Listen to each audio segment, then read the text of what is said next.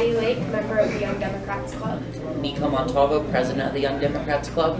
Hunter Gamble, president of the Young Republicans of Magnolia High Schools. Blake Clifton, vice president of the Young Republicans of Magnolia High Schools. Yes, please. I'm Charlie Riley. I'm the county commissioner here at Montgomery County Precinct 2. Now we can begin. Yes. Mr. Riley, it seems that every opponent that you face challenges your integrity while working as the commissioner.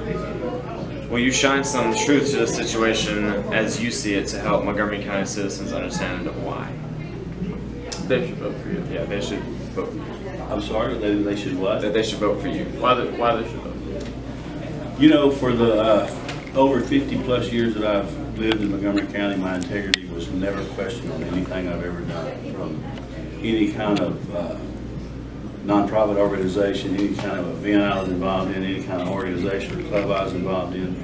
The minute I get into politics is the minute I get questioned because I ruffle some feathers, because I think that I didn't do what some folks or some groups wanted me to do. I didn't follow their marching orders, so that's where my integrity is questioned. If you go and look at my record as a human being, as a person who loves Montgomery County, has given most of my life for Montgomery County, my integrity should not be questioned at all. There should not be any questions at all. How well will you be in contact with your constituents in order to determine what is most relevant in the county? I'm going to be a whole lot more in contact than what I am right now, because I'm currently trying to put together I've hired a chief of staff, and I'm trying to put together a new website and a new way of contacting people with Nextdoor, Facebook. I've got that now, but I don't have a clue how to use that, and I've got too much to do to be worried about sitting behind a computer trying to worry about Facebook posts or websites. So I'm going to get people to do that for me, and we will have a jam up website, social media campaign, and not only campaign, but we'll have a jam up website and social media for our Precinct 2 constituents at our county board, where they can contact us and stay in touch with us. That's on its way pretty quick. Thank you. Commissioner, anybody who follows you understands the 249 toll road, but there are still some people that talk about the Woodlands Parkway extension. Could you tell us exactly what, if anything, is going on with the Woodlands Parkway extension? If there's anything that's going on with the Woodlands Parkway extension, I'm not involved in it. As I stated over and over and over, the last 3 years, when the people voted that bond issue down and they claimed that the Woodlands Parkway extension was the reason, I agree that that was one of the reasons. And the folks in the Woodlands said they didn't want it, and some folks over in Magnolia still want it. I have made a commitment, and I'm going to stick to that commitment, that I will not spend one more nickel on Woodlands Parkway. If somebody wants to build Woodlands Parkway, it's going to be somebody besides me. Also, the rumor is that the 249 toll road will not work without the Woodlands Parkway extension. Well, that is about as far from the truth as anything I've ever heard in my life. 249 is going to be the biggest game changer in Montgomery County in the last 100 years. With the development, with the economical, retail and commercial that's coming with that road, it will be the biggest game changer in at least 100 years. We don't need any connector roads to make it work. What pushed you to this position rather than clerk or something similar? Well, number one, I wouldn't be a very good clerk because I don't like sitting in an office, and I don't like computers, and I don't want to be, well, I can't say I don't want to be responsible for records, because I am responsible for records, but that's not the type of job I wanted. I've always been hands-on. I've always tried to get things done, and I can get things done in this position, and I have gotten things done. Instead of being in the office where somebody gets something done and brings it to me for me to record, I want to be the guy that's taking it to them so they can take care of that. I want to get it done, let somebody else record. All right. Commissioner Riley, can you tell us why you love Montgomery County so much? I can't tell you that without tearing up, but I'll try. You know, I've told this story, I guess, 100 times. You know, I grew up on the north side of Houston. I was 14 years old. When my dad said, you know what, this boy's gonna get in trouble if we don't get him out of here. And I come out of Houston kicking and screaming. I didn't want to come here.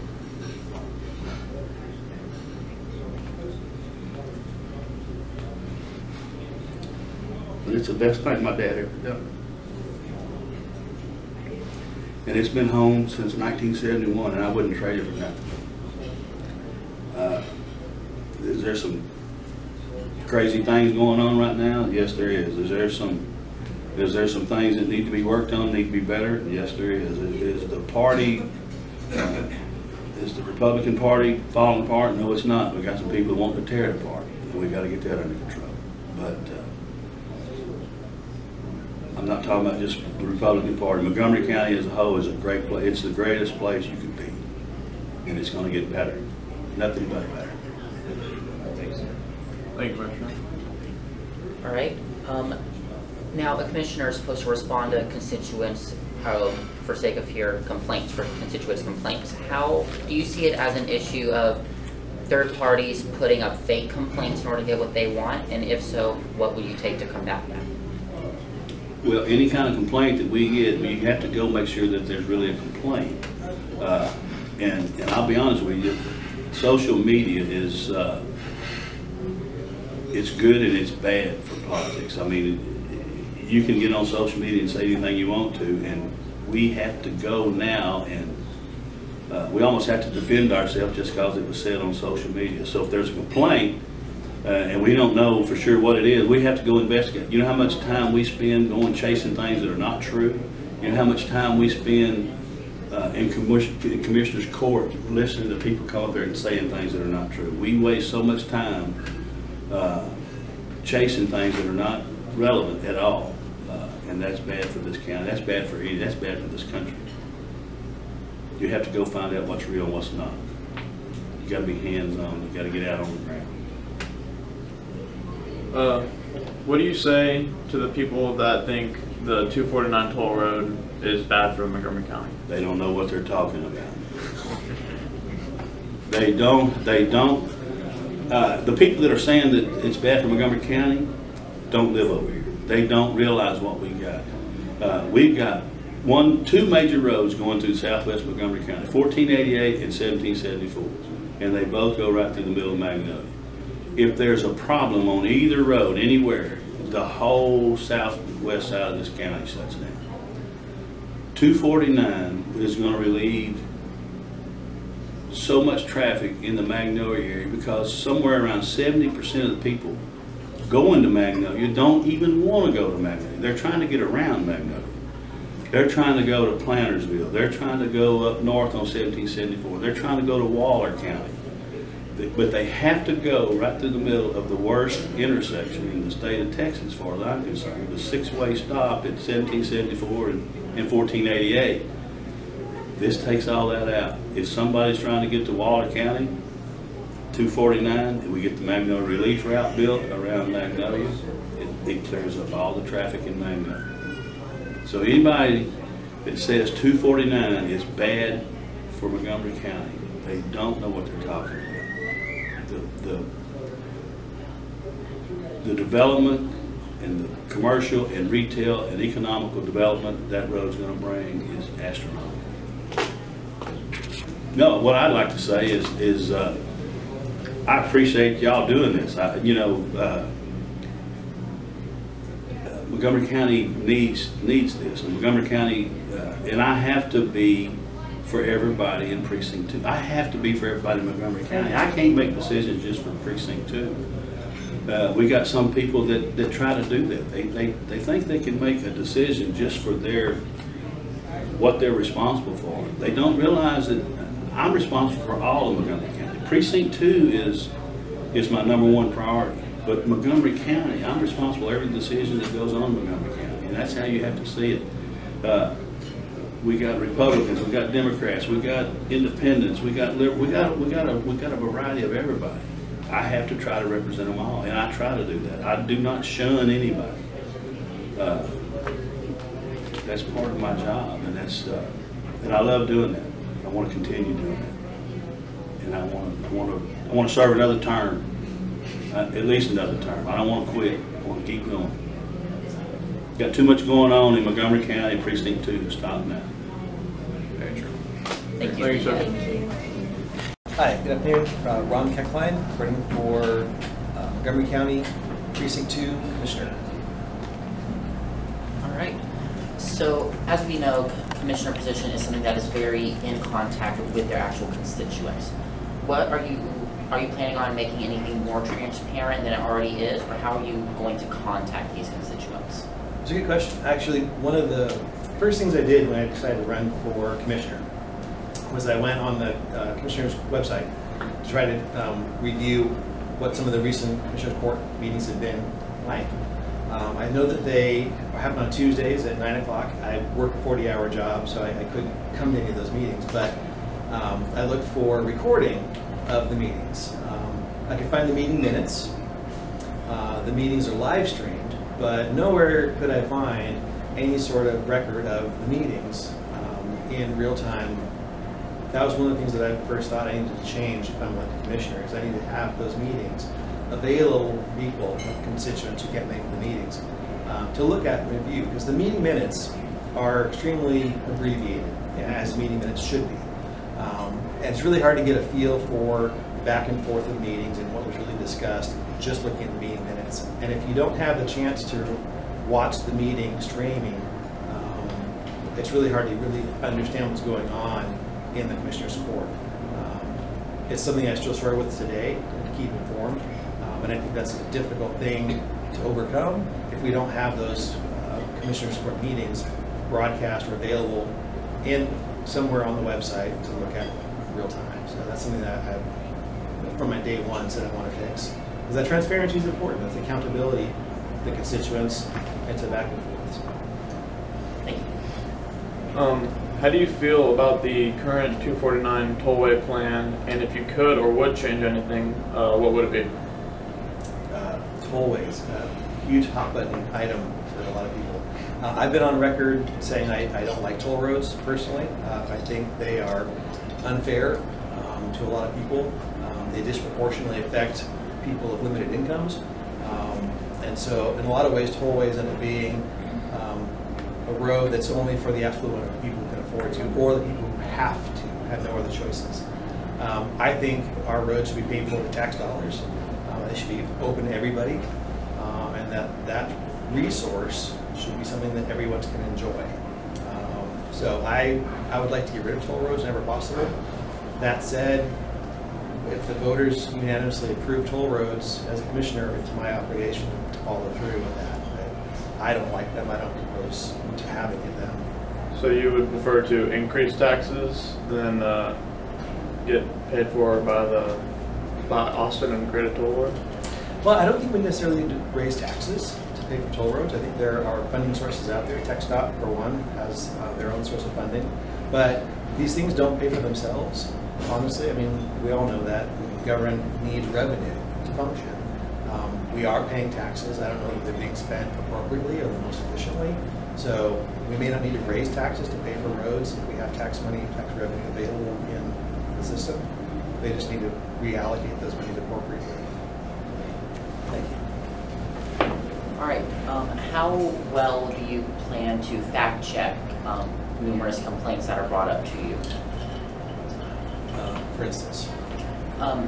Like, for example, with the 249 one, if someone comes up to you saying how it will be a bad plan to follow through with it, how well, or do you have a plan in place to make sure that it is an actual complaint instead of an independent third party trying to sway your decision?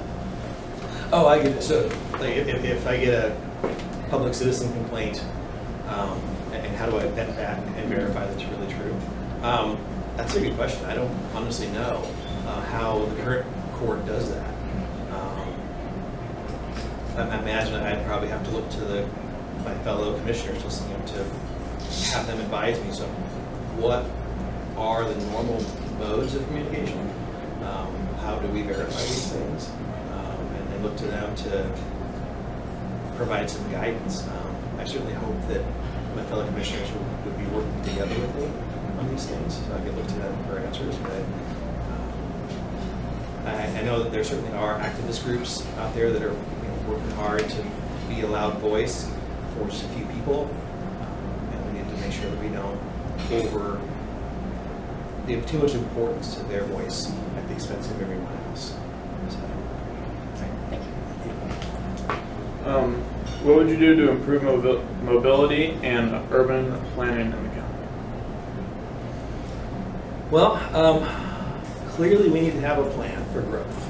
Montgomery County is growing, we know that. We need to have a plan in place. The Houston-Galveston area has a transportation plan.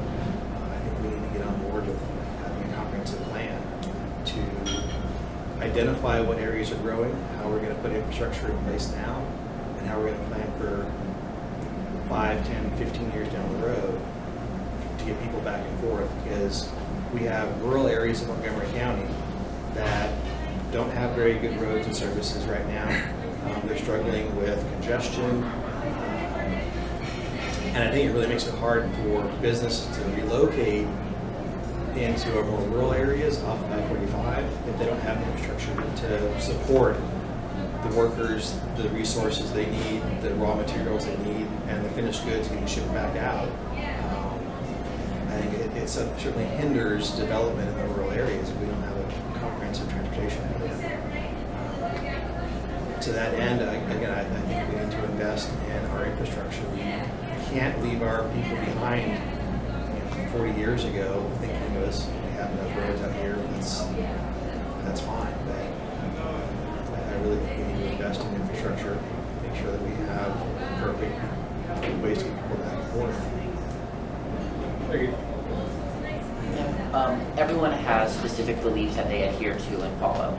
How do you plan on keeping your commissioner position non-partisan? Well, primarily since it's a non-legislative position, my own personal beliefs really won't be something that comes up in day-to-day in the court. And certainly my core values influence who I am as a person, just like all the other commissioners on the court.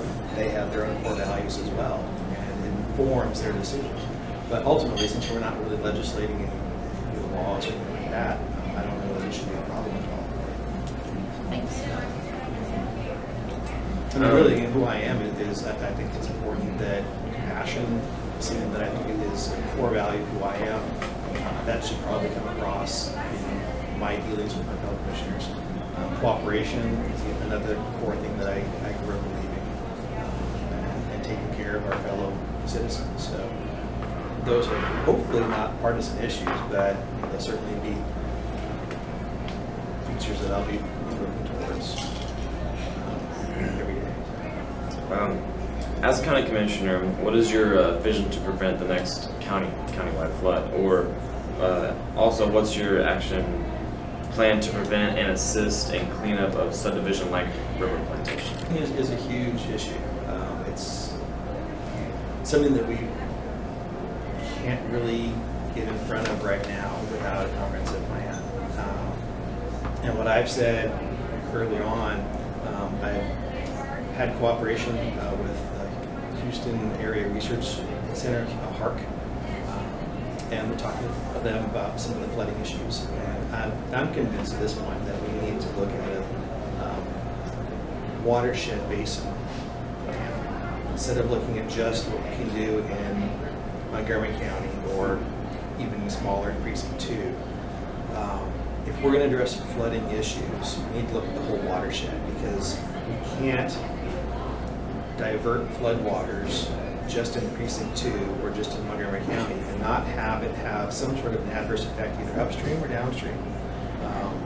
And I don't think that's something that we will be able to have any success in doing unless we get cooperation from the other 8 other counties that have some sort of touch with the San Jacinto Basin. So I really think we need to have a comprehensive plan.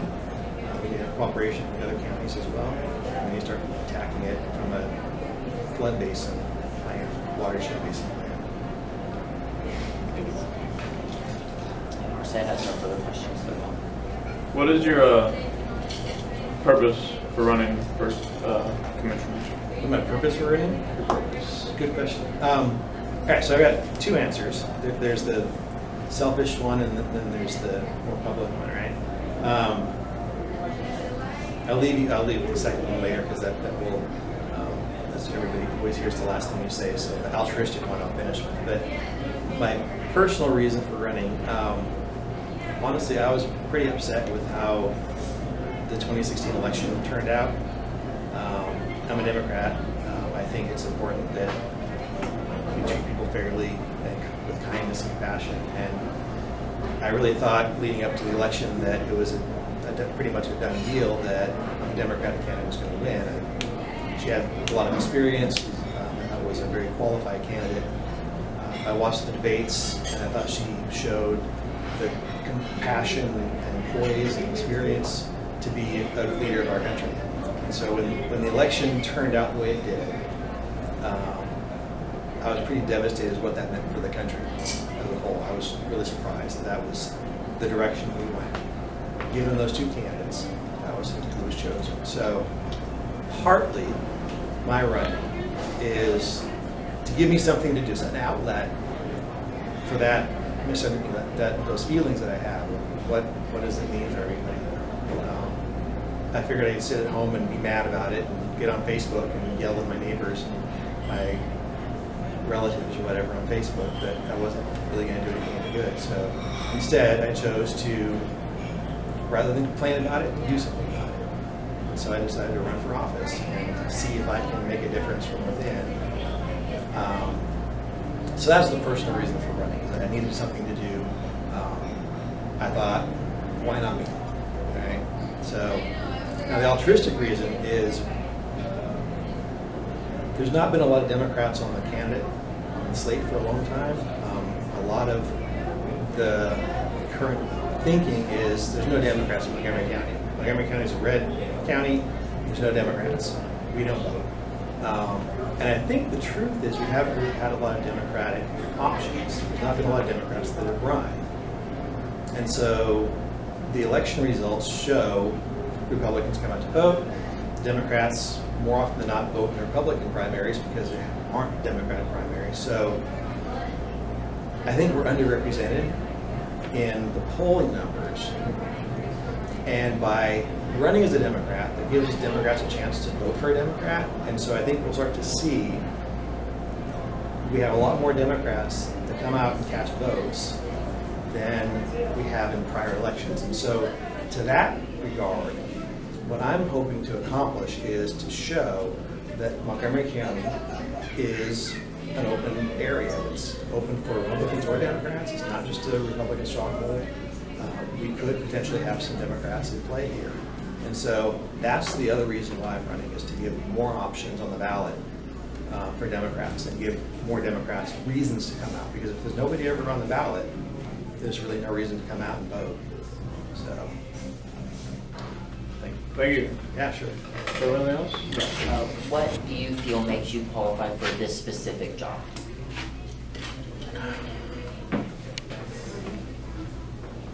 But I think a lot of what the Commissioner's Court does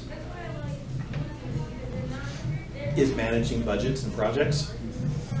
And I'll find out on day one if that's true or not, but that's my thought going into it. I've been an environmental professional for 19 years.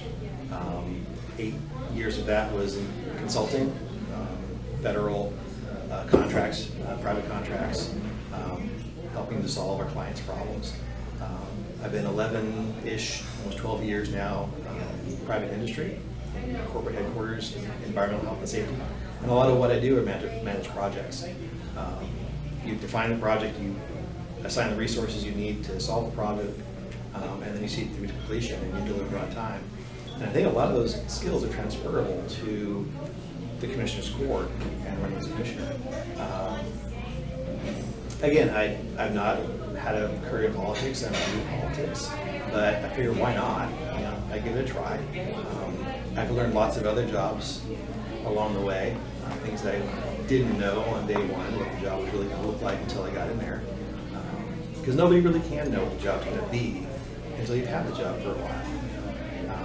So anybody tells you differently, I think they're lying. You learn as you go along. But in 19 years as a professional, I've had a lot of challenges, and I think I've overcome a lot of those and I've learned. But ultimately it comes down to, does the work get done on time and within budget? And my career has shown that I can do that. So I'd like to bring more of a science-based platform to how we solve our problems. So what does the best science say is a good solution to this problem, rather than is this just how we've always done it in the past? I think there's a risk in the Commissioner's Court that is the same people over and over again, or the same party over and over again, of we will approach the problem with the same set of assumptions we've always had. And I think you end up with a lot of the same results. I think bringing in an outside perspective, another party's perspective, brings the opportunity to say, hey, we've got some ideas too, and I think we can make a better overall solution for the county if we look for what's the best idea, what's the freshest ideas. Let's, like I said, bring some science to bear on some of these problems with flood mitigation. We can't just try to adjust it, you know, one problem at a time, one flood at a time. It's got to be a more comprehensive thing. So hopefully I can have a chance to do some of that. Thank you.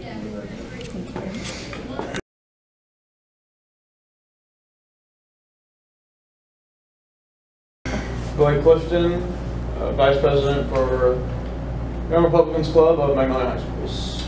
Hunter Gamble, President of the Young Republicans Club of Magnolia High Schools. Nika Montalvo, President of the Conroe High Democrat Club. Maddie Lake, member of the Conroe High Democrat Club. Our Republican nominee is Commissioner Charlie Riley. And the Democrat nominee is Ron Keichman. Commissioner Riley, Has been a part of this for many, many years. many years. He, in my opinion, probably one of the best men I've ever met. From more recently, Hurricane Harvey, then helping clean up the county, from even before, like 2011, when we had the Tri-County wildfires. He was out there with a tractor trying to make fire lines. I love Charlie Riley. You would say he's more interactive. I love Charlie Riley. God bless Charlie Riley. All right, he is not in charge of my precinct, so prefacing that, I'm going to try and stay out as much as I can, because it doesn't affect me, it affects more y'all. So Maddie's going to be taking the lead in this discussion. Yeah, I mean, as somebody who was directly affected by Hurricane Harvey in a neighborhood that received quite a bit of damage, you know, knowing that somebody was out there who was supporting us, you can definitely tell like which candidates are there to help the community and which candidates are there to just be a candidate. I know that like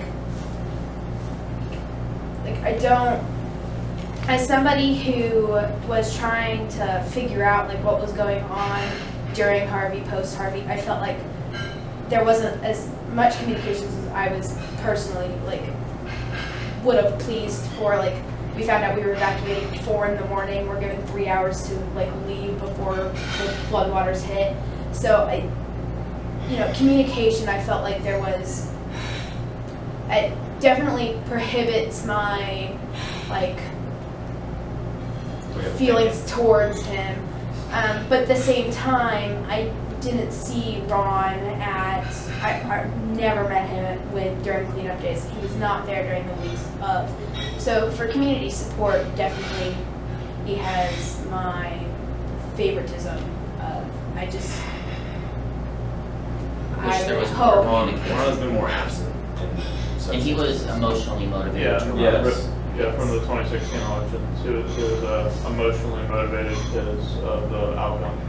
Definitely. Another controversial topic was the 249 tollway, which Ron, I believe, said that he does not like. Agree with. He Yeah, doesn't, it's he not wants like no toll roads. No, not one bit. And Charlie Riley is the complete opposite. Yeah. They worked very hard to getting what great deal we got out of, we're getting out of 249, and he doesn't really, As that not really being our area, we won't be impacted. Conroe will not be impacted by the 249 Right. toll road in any such way, because that's that way on the side of yeah, 45. that would definitely be a direct impact on our lives, Exactly. since we live over there. Though I was looking at the research, it definitely shows what the greater, like, when I was researching over it, like, it will help decrease traffic Yeah. in the area, which I know personally, traffic is growing in Conroe, and I can imagine having that additional road would help. It would definitely, it's gonna make Montgomery County grow. Yeah. Like more, there's gonna be so much more money flow into the county for people just passing through and people wanting to come here and live in Montgomery County since. But he did bring up that he did not want to raise taxes Yeah. here for the road. He Yeah. just said it would take alternate action. Yeah. As I think he said, mentioned TxDOT had alternate ways of. Ron mentioned that. Yes. And So I'm endorsing Charlie Riley. yes. God bless Charlie Riley. How do y'all feel? I'm not going to say which candidate, again, it doesn't impact me directly, so I will step out of this one. How do you feel? I'm not going to make a decision at this moment. I feel like I would need more time to consider.